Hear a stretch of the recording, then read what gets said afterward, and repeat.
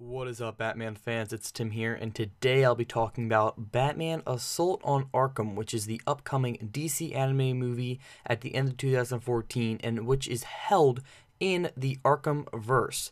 So today I'm going to be talking about the characters that will be appearing, at least what we know so far, in the anime movie. And let me just list them, and then I'll talk about each and every one.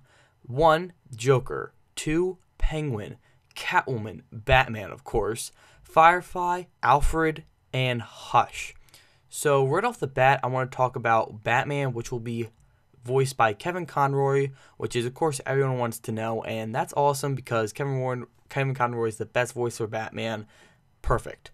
And then we have the Joker, which will be voiced by Troy Baker, who is actually the voice in Origins, not City, and I'm okay with that. And right off the bat, I gotta say, before I talked about in previous topic videos about how I wanted it to connect into Arkham Knight, I was not expecting the Joker to be in the movie.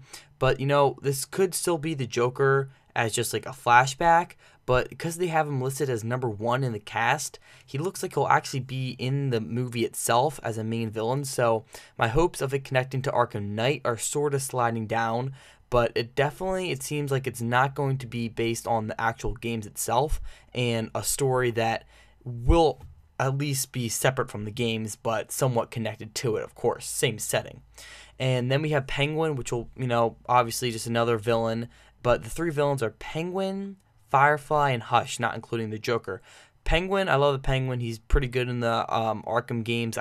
My favorite was him in City with the whole Mr. Freeze gun.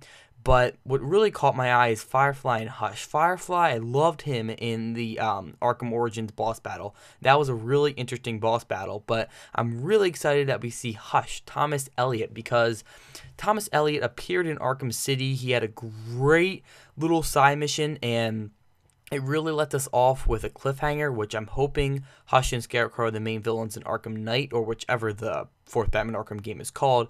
So I'm hoping that whatever we see with Hush in this can somewhat lead to Arkham Knight. And we're getting Catwoman, which is good because I loved Catwoman in Arkham City. I hope we see the relationship between Catwoman and Batman. Of course, we have Alfred, like I said, the Joker. And that's pretty much it. The only really thing that caught my eye is Firefly and Hush, and the fact that Troy Baker will be voicing the Joker.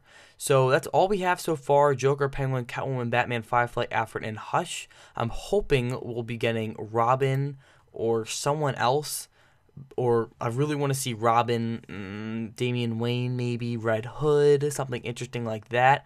But, I'll take what we have so far because it's a pretty cool cast, especially with the Firefly and Hush.